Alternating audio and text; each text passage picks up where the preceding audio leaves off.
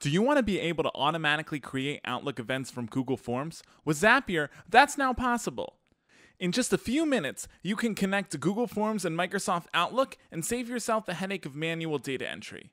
As long as you have a Google account, a Microsoft account, and a Zapier account, we can dive straight in.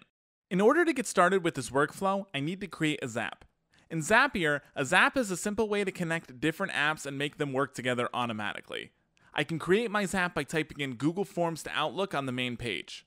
Then I'll click Try It to get started. The trigger screen will then pop up. Our trigger is an event that starts any Zap. The first time we set up Google Forms, we'll need to connect it with Zapier. A link will pop up for you to log into your Google account. And don't worry, Zapier will only perform the actions you tell it to in a given Zap. We'll then need to fill out our trigger app's data.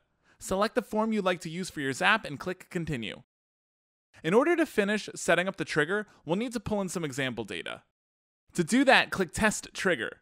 Testing our steps ensures that the data we entered is working. You're all set with the first step.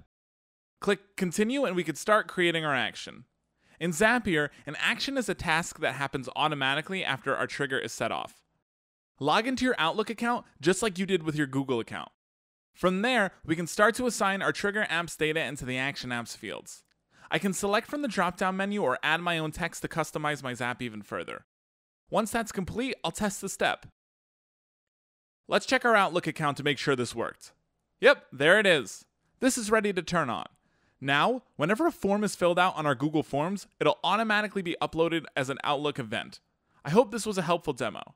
And if Google Forms and Outlook aren't your thing, Zapier helps anyone connect apps and automate work. No coding required. You can sign up and start for free.